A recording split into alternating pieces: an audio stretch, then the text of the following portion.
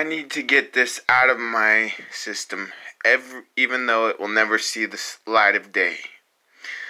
This is my... Before I continue, this is my letter I wrote. It literally named it Letter Never Sent. Alright, so let's start over again. I need to get this out of my system, even though it will never see the light of day. They say only a fool would believe in true love, so I guess I am a major fool because I have found mine. But the problem is we've never met, and most likely never will. But as the saying goes, the heart wants what the heart can never have. And, in my case, it's even more so. Beautiful, yeah. And in my case, it's even more so. I'm in love with a beautiful woman, an amazingly stunning woman, who she is, but she is famous, and I'm less than nothing. Every waking moment, she is on my mind, and there is nothing I would not give to have her smile at me just once,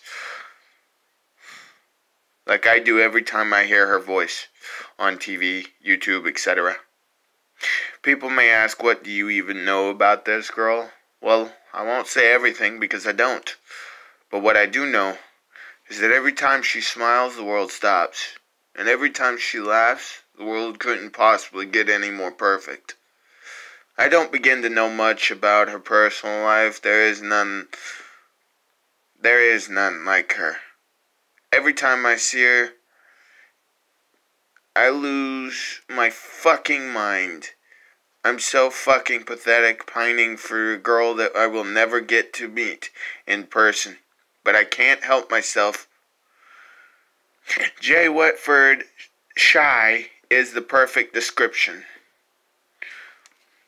P.S. As I finish this letter, I realize that I am most likely going to be alone for eternity because I can't imagine feeling like this for anyone else ever.